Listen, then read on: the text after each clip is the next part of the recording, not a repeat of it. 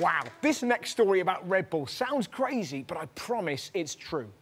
Red Bull ordered to pay $13 million settlement because it doesn't really give drinkers wings. That's right, people sued Red Bull and won because Red Bull didn't actually give them wings. Imagine those letters. Dear Red Bull, your drink does not give you rings. Rings. Doesn't give you rings, wings, or otherwise. Furthermore, meerkats know nothing about car insurance.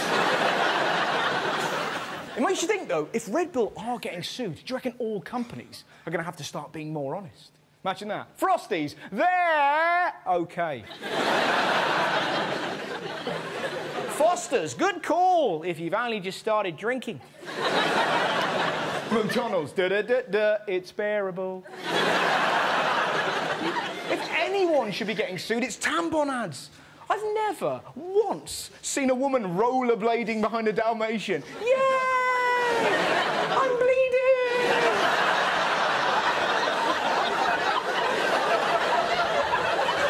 Woo! Yeah! What are their new adverts going to look like? This? As it's your time of the month, I thought we could go rollerblading. Fuck off!